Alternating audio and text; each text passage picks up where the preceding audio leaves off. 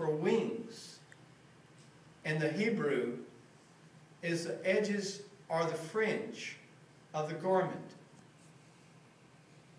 This is fulfilled when Jesus comes and he sees the woman touching the fringe of his garment, and this fringe would be called the wings of his garment, the edges, the corners.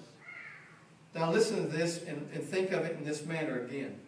For those of you who fear my name, the Son of Righteousness will rise with healing in the fringes of his garment, fulfilled with this woman.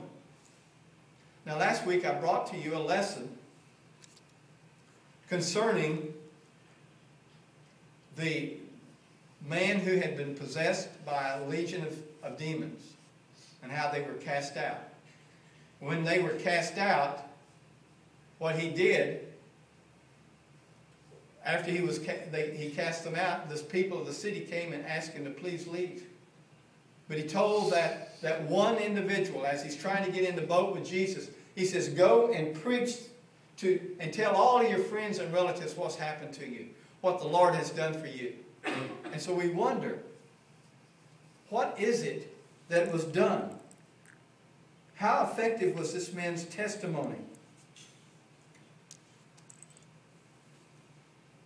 And when we look here at what Jesus did, he not only obeyed and understood the 613 of the commandments, but he fulfilled the prophecies regarding.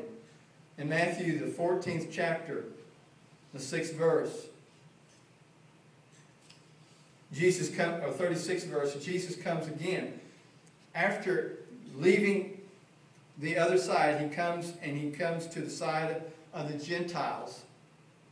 And it says, the 31st verse says, and when they had crossed over, they came to the land of the Gennesaret. That's where the demons were last week. And when the men of that place recognized him, they sent into all of the surrounding districts and brought to him all who were ill. They sent out and got the people who were ill and brought them to Jesus. And when they brought all these people to Jesus, and they began to entreat him that they might just touch the fringe of his garment. And it says, as many as touched were healed. It takes one individual to go in as a missionary and make an impact on a community. And that one man who had been delivered made an impact on his community. This one woman who touches the hem of his garment makes an impact. In some way or another, people begin to know if you touch the hem of his garment, the wing of his garment, there would be healing in his wings. And when he comes to the Gennesaret, they come and say, could we just touch the hem of your garment?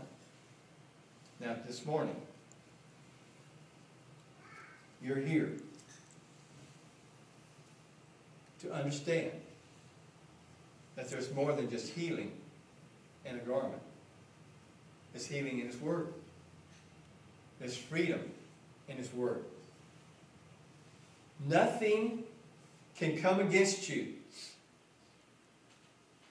because he is there guarding and protecting you. He has not only healing in his wings, but he has healing in his word. He has healing in his presence. And so this morning we celebrate the time in which God has come. Jesus, the fulfillment of everything that God said he would do. And by doing so, he brings us healing. Healing in his wings. For the longest, I did not understand that passage. In fact, I looked up through so many commentaries this last week to find, what does it mean? What are they talking about? And they used all kinds of things. For instance, the sun was a healing power, and Jesus was the sun because he was the light of the world. Sure, that's right. That's good. But they didn't know what in the world the wings meant. until you break it down and look at the word wings for the extremities, the tassel, healing in his wings. So we celebrate the goodness of Jesus Christ and all that he does and all that he is, and healing in his presence. Father, we thank you for this day.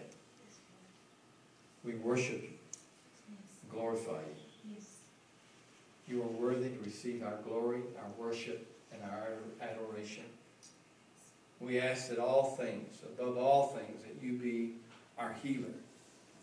You'll be our support. You'll be the one who brings to us completion. That there's nothing lacking in our lives. That you are our Redeemer, our Deliverer, the one who brings completion